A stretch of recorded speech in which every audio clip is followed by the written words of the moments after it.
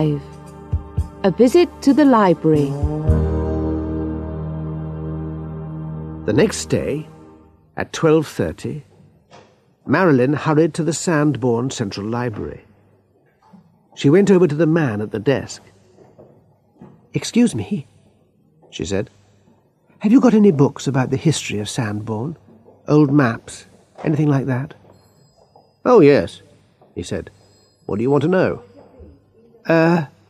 I'm interested in the High Trees Estate area. I live there, and I've always been interested in history." "Well, come over here. We'll have a look." Marilyn followed the man to a shelf of books about the history of the area.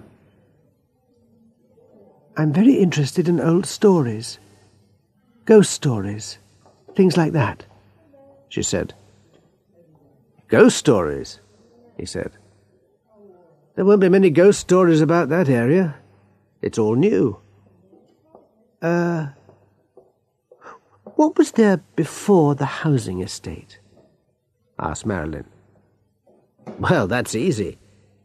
It used to be High Trees Farm.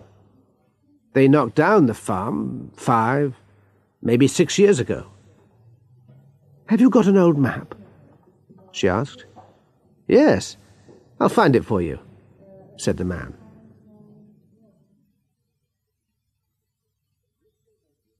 When Rick came out of the office, Marilyn was waiting in the car. She opened the door.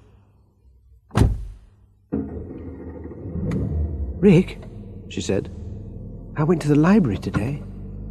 "Why?" he said. "You don't believe there really is a ghost, do you?" "I found an old map of the area," she said. "There used to be a farm. The estate is built on an old farm."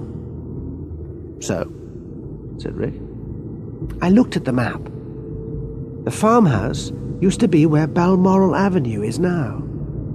It used to be right in the middle of Balmoral Avenue." "Yes?" "Well, our house, number 35, is right in the middle of the avenue. Perhaps our house is just where the farmhouse used to be." I looked in another book. The farmhouse was built about 200 years ago. "Well, that doesn't mean there's a ghost. There are thousands of old houses with no ghost stories.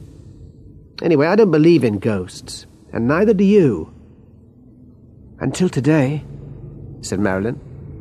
"Can you explain about the newspaper in the cupboard? The letters? The bed that was made?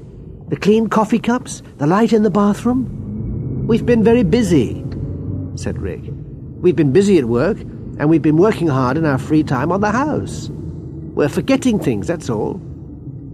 "I hope so, Rick," she said. "I hope so."